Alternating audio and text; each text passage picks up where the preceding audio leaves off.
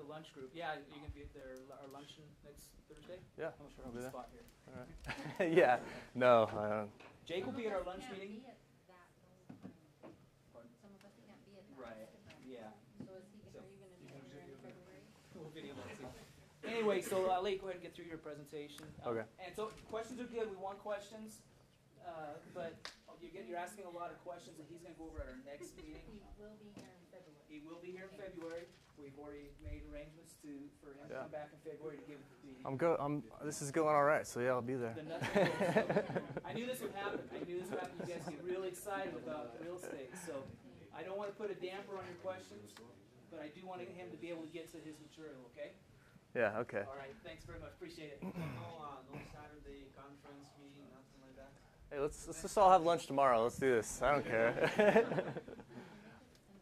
All right. So to answer your question, on a first-time homebuyer home, I just assume a complete redo on the inside is going to cost me between 10 and 15, depending on how many holes and how bad it really is.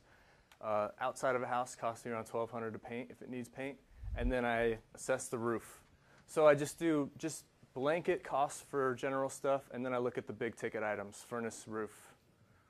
Furnace and roof. I don't ever replace siding. I don't put new windows in. Just pepper everything up, doctor it, and throw it on for a good price. That's what I do. I did it once and I didn't like it, so I stopped doing it. All right, so that got out of hand. For sale soon or now. These are a couple of projects I have going on right now. If anybody's interested in buying a house for retail to move into.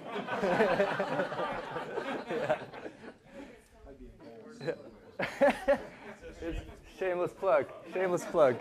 I'm not. Oh yeah, shameless. I'm not really. I'm just hey. Yeah. Here's a couple of houses that are going to be awesome. I just closed on that one December. It's going to be cool. So if you're interested, contact Ginger here at Keller Williams. There's a little picture up on there. No, she couldn't make it tonight, unfortunately. Oh, really? All right. Somebody wants retail stuff. All right, 869-8779. She's all over the Keller Williams websites and whatnot. Google her. She's Googleable. All right. All right, so how you too can make this kind of money in real estate. You guys are obviously interested. Or anything, really. There's so many opportunities out there to make money for somebody who's taken action to actually do this stuff. I've got a handle on real estate, so now I'm like drop shipping, eBay business. What do I want to do? You know, there's tons of ways to make money as long as you're just getting out there and do it. So I already covered my experience starting out was nil. I just took a lot of action. How I got my start, I ended up winning the lottery in Washington. I didn't do that. I had a rich uncle who gave me money. I didn't do that either. I just set it as a goal, and I did it. I found whoever I needed to find and just steamrolled anybody in my way. That was pretty much how it went. So business now is purely, it's a business. All right. If you're just doing this as a hobby, I highly encourage you to stop that and look at it as a business. With systems, I structured my business like McDonald's. I say Jake turns houses like McDonald's turns cheeseburgers. Is kind of what I like to say, mostly to myself. I don't share that a lot, but You put up better cheeseburgers than everybody else. yeah. Okay. Well, whoever the best. The thing about McDonald's, they don't have the best cheeseburgers. You go to any mom and pop store, you're going to find a better cheeseburger, but they crank out for whatever. They have a system, okay? That cranks out cheeseburgers. They've got a 16-year-old kid in Japan and California turning out the exact same cheeseburger, and that's kind of what I've done with my business. It's all of my house. You walk into my house and you walk into another one, they're pretty much identical, except for whoever the architect was did some crazy stuff. But yeah, so it's systemized. I'm still acquisitions. I still find the deals, turn it over to rehabbers turn it over to stagers cleaners turn it over to Ginger to sell it. And it's just a boom, boom, boom, boom, boom. Everybody knows what they're doing. They've all got a checklist system anyway. All right, so how you too can do the same. I could cover all the nuts and bolts, tell you exactly how I do it. I can give you all my systems, my checklists. You could sit down and shout at me for 1 billion years. But until you actually decide and set it as a goal, it's just never going to happen. That's all it takes. Like, I didn't have any of that when I started. I just set it as a goal. I didn't have I never saw anybody like me talking in any seminars. I just did it. It was really kind of how it went. I was just young and dumb, and I was like, hey, flip a house, cool. So yeah, set it as a goal, and then set sub-goals. So you're going to need goals for, flipping houses is a big goal, so you're going to need to break it down, set out a plan. We're going to go over more of that later. And then, like I covered, find funding partners. It's going to be the biggest drawback for most people. But whatever you have to do to get somebody, put some cash in their pocket. I love paying my investors because it puts a smile on their face, and then they lend me more money to put more deals together. And then take persistent action. So let's get started, finally. Setting goals and controlling your mind to transform your life. So here's a goal-setting seminar, but it's a cool one. Oh, yeah. Well, I'll get to that. Because I'm going to tell you how to take action on your goals. It's not going to be, hey, set goals. This is how you do it. This is how you take action on those goals.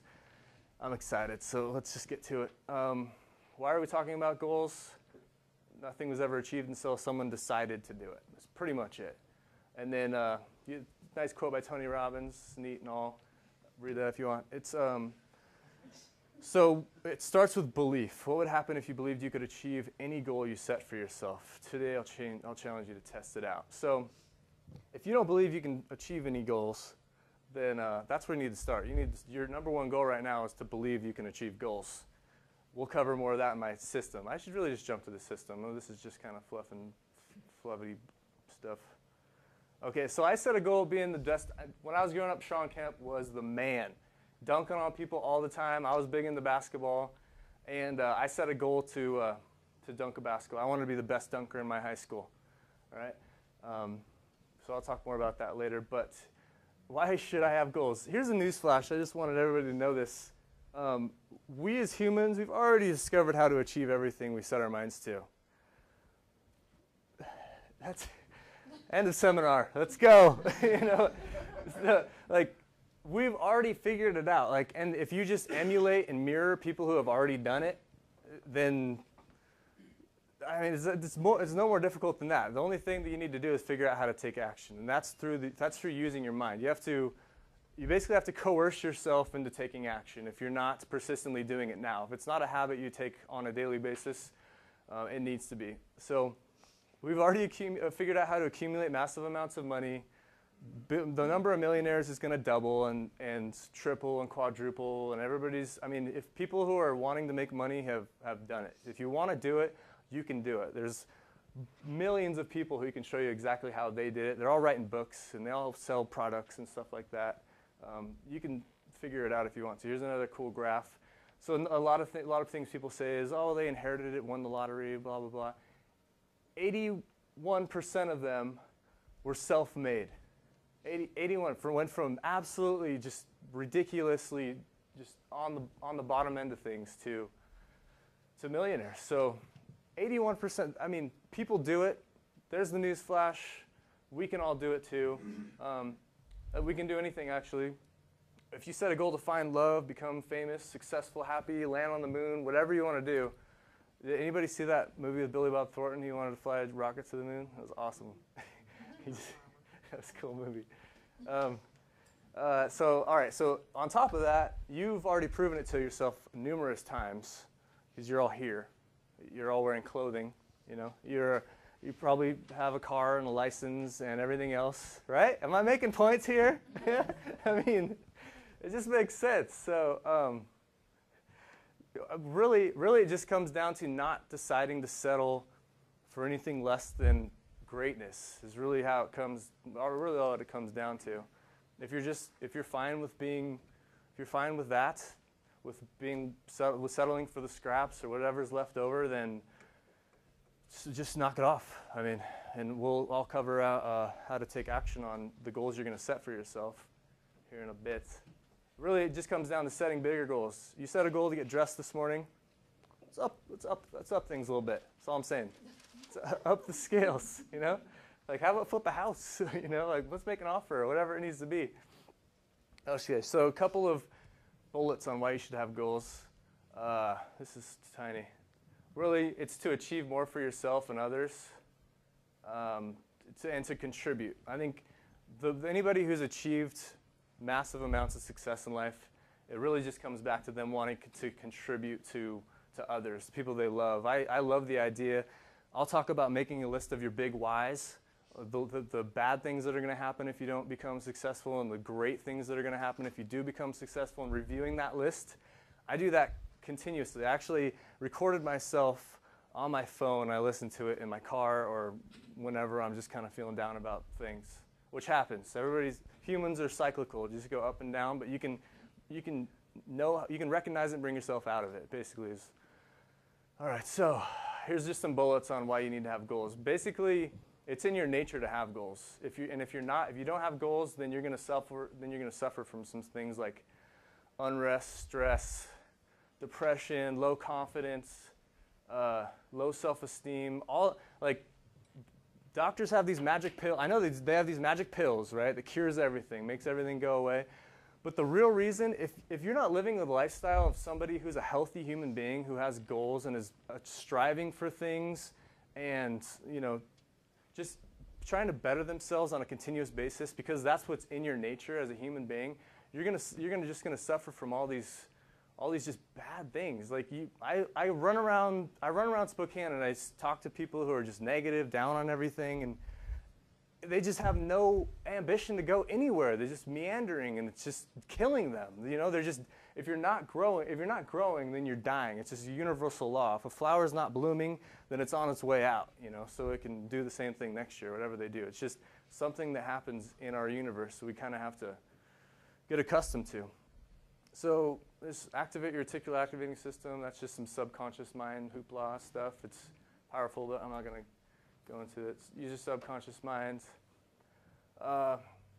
Future is best served, if you have goals, then you're constantly focusing on the future. If you're worried about the past and all the terrible things that happened to you and reliving all the negative stuff that happened to you in your childhood and blah-bitty, you're just focusing on the negative, and that's acting to bring you down, really. You need to focus on your goals. You need to focus on how awesome the future looks, and it's going to keep you active. It's going to keep you positive, and it's going to keep you present. It's going to keep you present, focused on what you're doing, and aspiring to great things.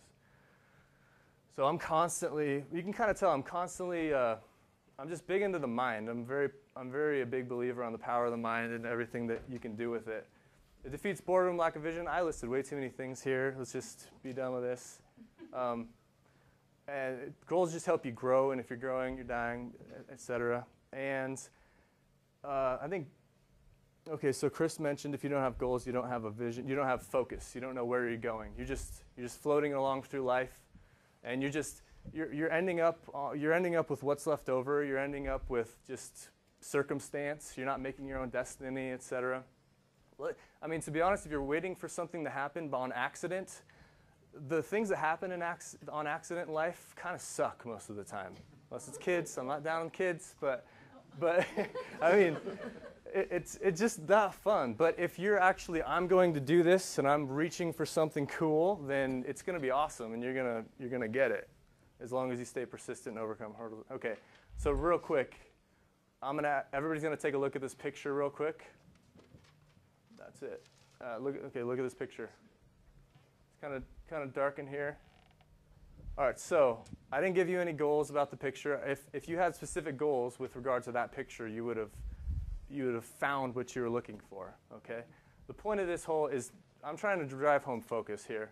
So how many of you know how many people were in the picture? By show of hands, anybody? Can you see the picture? Yeah, it was really bright. Okay. How many knew what color the sunglasses were? Okay, a few of us. Good. All right, how many people knew what color the boys' shorts were? Okay, good. So why do we miss those things? Because we weren't focusing on it. It wasn't our goal. Let's say the boys' shorts are a great deal. Okay, if you don't have a goal to find a great deal, you're just gonna drive right on by it. You're not gonna see it. It's gonna pass through your inbox. It's just gonna pass you by. You have to have a goal to see those things. So we missed it because it wasn't a goal we had. So now your goal is to find out how many people are in the picture. This is gonna be kind of tough because it's. Can we turn the lights off? And this is actually not a super. Okay. All right, here we go. So what's the goal? Find how many people are in the picture. Still can't see That's right. Does the boy count as two? Good question. I knew somebody would ask me that. All right, so there were 3 people in the picture. 1 lady taking the picture, 1 boy holding the glasses, and then 1 sitting in front. Did you guys see what color the sunglasses were? They were white. All right, they were white. I think I've driven this point home. You guys get it, right? Focus, goals, and that's just one of the benefits on my list of however 20 that were up there. All right, so how do I set goals? It's easy, it doesn't take a lot of time, and it's the only thing. I realized early on that relying on my self-discipline was going to get me nowhere with regard to accomplishing my goals. So I just was trying to figure out a way to get rid of people. If you're going to rely on willpower and self-discipline to achieve your goals, it ain't going to work. That's it. So there's our problem. How do we overcome it? Here's what we're going to break into. All right, so page one tells you how I set my goals. If you guys aren't familiar with how you set your goals. By the way, a Yale study, if you guys are familiar, they did a survey on the graduating class of 19-something or other on the graduating students at Yale to find out how many of them had written goals. 3% did. I'm sure a lot of you guys have heard this. 3% had written goals. At the 10 or 20-year reunion, whatever it was, they did another survey on those students. Those 3% of the students that had written their goals down had accumulated more wealth than all of the other 97% of the students combined. Graduating from Yale, I have to think that people from Yale were doing some things coming out of college, you know. But that's the power. If you left here and wrote your goals down, that's going to put you light years ahead of everybody else. And I hope I have driven the point and the importance of goals to you. But please just do that, please. And I wrote a system down on the top of page 1 is my step-by-step system for exactly how to write goals. I think it's kind of neat. Check it out. It works. Yeah, and it works. Yeah, exactly.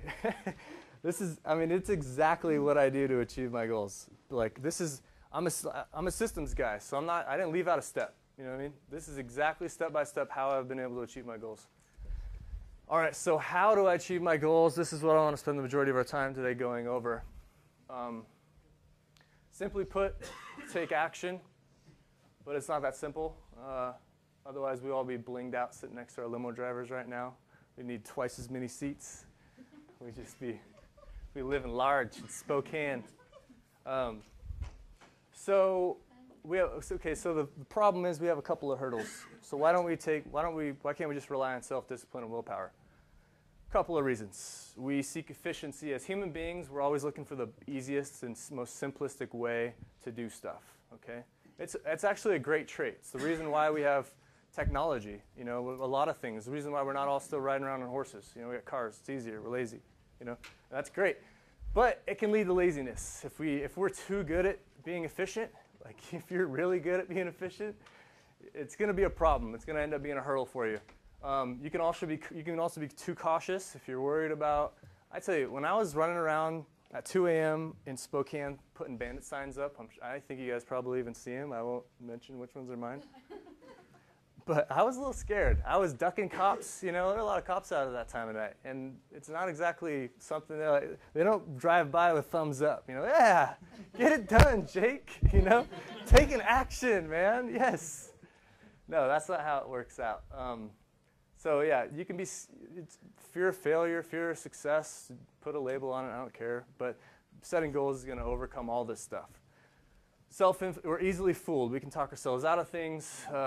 And we're peaceful, which means we're always seeking comfort. We want everything to be nice and cozy and rose petals and smell good. That ain't real life, and that's going to keep you from achieving some of your goals. If you're worried about stepping on toes, you're going to step on toes. The cops are calling me. I didn't like it, but whatever. All right, so we define the problem. What then is our solution? Pause for effect. All right. The solution is I created and implemented a system that coerces me into achieving what I desire despite these natural tendencies. That's it. All right, so please do explain. I'm going to detail out my system. It's a step-by-step process. I included some of it in your packet. But first, 3 more things to cover quickly. First, you are just a big culmination of habits. 97% of everything that you do, all of your actions, yearly, daily. I'm not talking about smoking and all that other stuff. I'm talking about like me, the way I'm clicking this pointer, the way I'm walking around, how we all ended up in this room was a big culmination of 97% habits. Those, in turn, affect how you conduct yourself on a day-to-day basis. I have different habits than everybody in this room.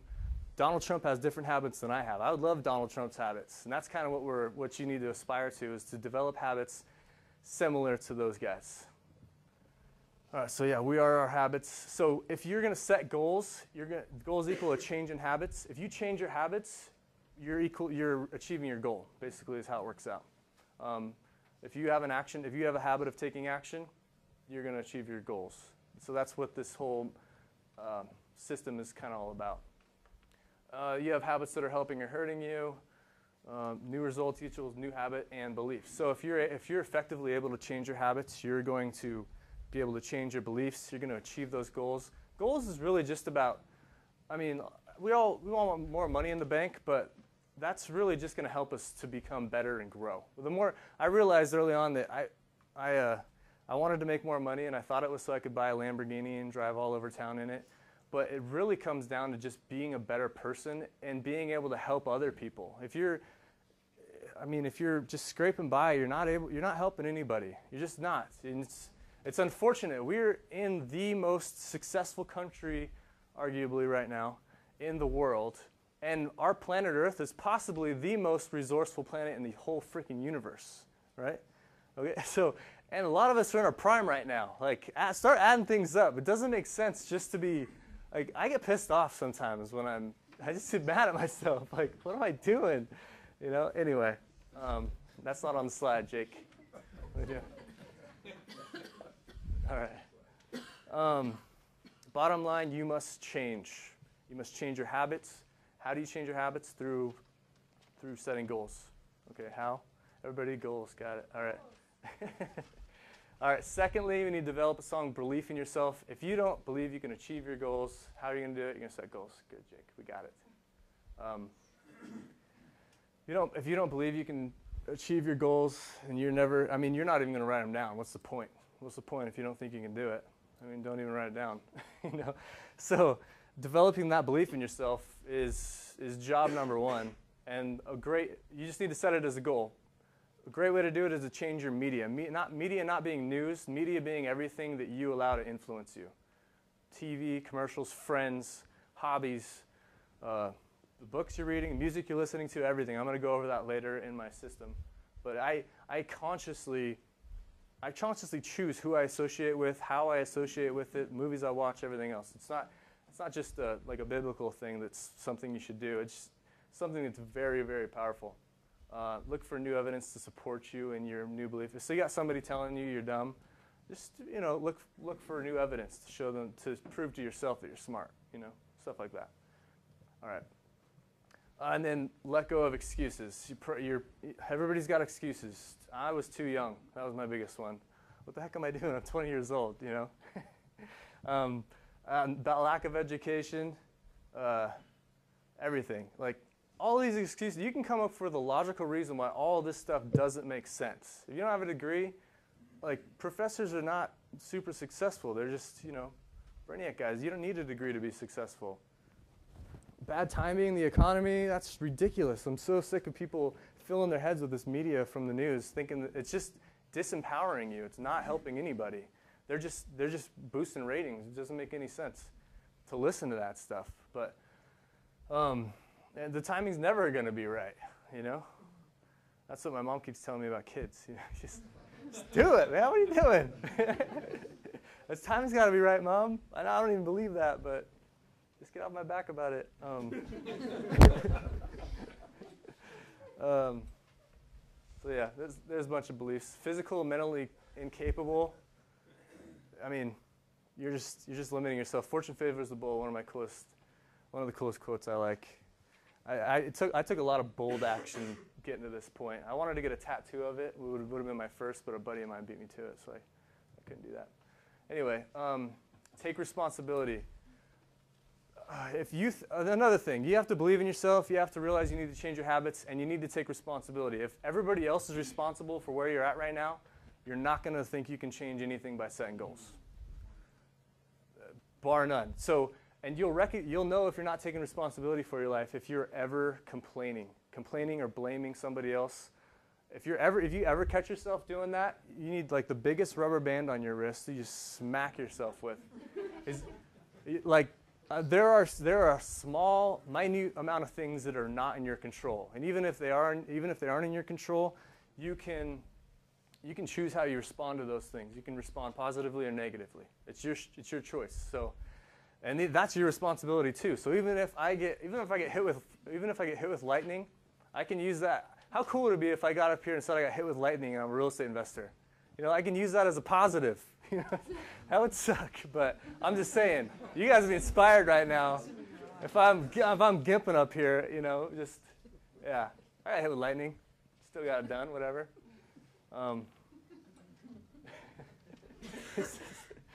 Should I button it up a little bit, or is this good? Okay. Okay. I wasn't expecting this much of me to come out. I thought it'd be nice and formal, but I don't really care. My boss isn't in the room, so I don't have one. But all right, so you're no longer allowed to blame or complain. If you got an accountability partner, husband, wife, and you guys, seriously, I'm so sick of hearing people complaining about how bad things are. Just stop it. Just knock it off. So if you don't take responsibility, you won't see the point in setting goals. Because everybody else, if you're down on life right now, if everything sucks, if you have had all these negative experiences happen to you, which we all have, some of us more than most, but you just take own up to it, learn from it. Every time the sale falls through, the house didn't sell for as much as I wanted, just terrible things, the plumbing pipe bursted, whatever it was. Oh, well, now I should probably, I'll take responsibility for that, own it. Now I should probably have the plumbing checked out before the city comes out to turn the water on, Take responsibility for it. There's always a lesson to be learned, and you won't make that mistake next time. It'll make you more successful. Okay. Okay, how do you change the blame, complain habit and start taking responsibility? I got coupons for anybody who wants to answer this. Lowe's coupons. I brought some. I know you want some, Trent. All right, guys. Isn't there a pill for that? It's a pill. Talk to your doctor. He'll give you a magic pill. No, I'm not disclaiming doctors. There are chemical imbalances and everything like that, but it's a very small majority. You're gonna set goals to start taking responsibility. If you're one person who complains, set it as a goal not to complain anymore. Start taking responsibility for where you're at and how you got here. Everybody in this room, this exact moment in your life is from the choices that you made. You took responsibility to get here. I applaud you. It's awesome. And you're taking action. You're taking action right now. So maybe I don't even need to be talking about things to people in this room, but yeah, maybe I do. So how do I achieve my goals? Jake's action system. Copyright pending. Oh yeah, it is in the pamphlet, page 2, I believe. I'm not quite there yet. I'm going to babble on a little bit more before we get there. So I kind of explained systems. The entire universe is a big culmination of a complex system. The sun heats the Earth. We all spin around in perfect rotation. The government set up crazy systems to try and manage our crazy selves. And the most successful businesses run on systems. I've adopted that philosophy for my goal setting system and life in general. And they're how I achieve anything I want. I put together, this is not my first attempt at goal setting either. It took me, this is version 25, because the first